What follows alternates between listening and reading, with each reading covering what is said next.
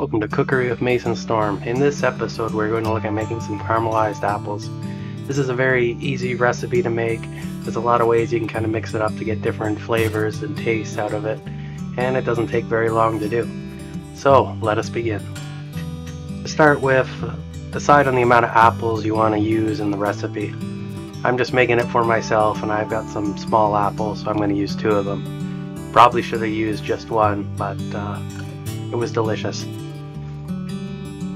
Now from here you can either peel the apples and then cut them, or simply just cut the apples, which is what I did here. I just sliced them up in quarters first, got the core out of them, and then cut them again.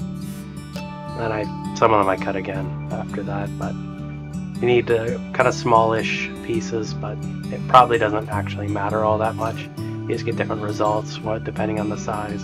It just changes your cooking time and kind of your end result as well. Okay, from here we get our skillet. We have our stove on medium-high heat, and we add some butter to it. Give it a little bit of time, let it warm up. Let the pan warm up, let some of the butter melt, and then we'll move on to the next step. And after giving it a little bit of time, we'll pour all the apples into the skillet, and the fun will begin. Now from here you can either cook the apples down a little bit if you want to, or you can add your sugar right away. I typically add mine right away. This time I'm using brown sugar. In high school where I learned the recipe, we always used to use white sugar, and not entirely sure how big of a taste difference it is. I probably have to make them both at the same time to really be able to tell, but I think some of the thicker properties of the brown sugar worked out really good for this. And I'm sure as well that you could use other sugar types like soft brown sugar or cane sugar and sugar made from different plants or whatever, and it would probably mix it up quite a bit.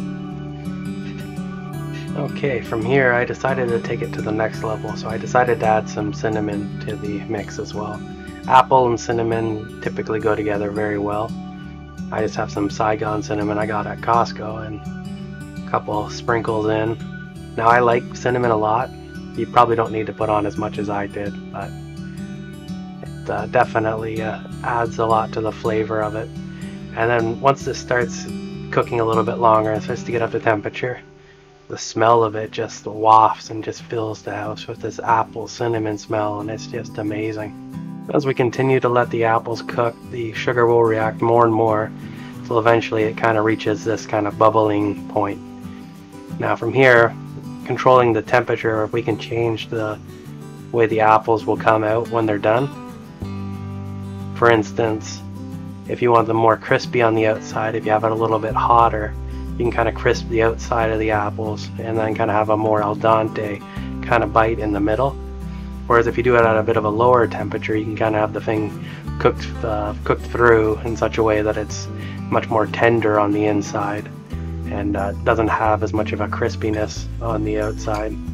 Of course, you could cook it down and then turn up the temperature and then have it cooked through and then kind of crisp up the outside, and that might be pretty good.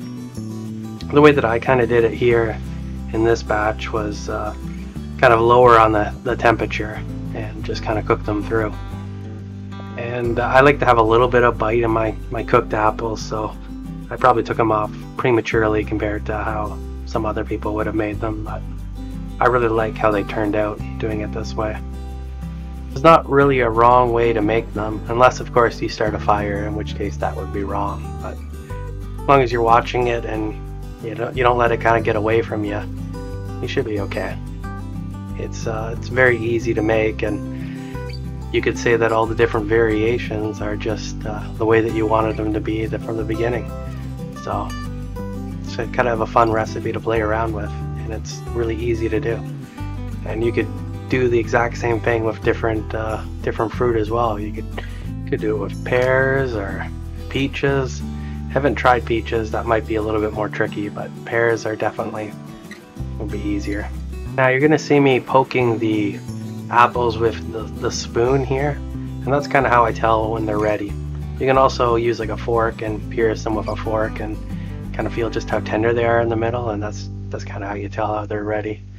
Once you've decided it's done, take it off the heat, plate, and pour some of the sugary mixture on top, and you're all set. I would really like to hear your thoughts on this recipe, so if you make this, tell me what your thoughts of it were in the comments below. Till next time, stay awesome. Oh, and feel free to subscribe.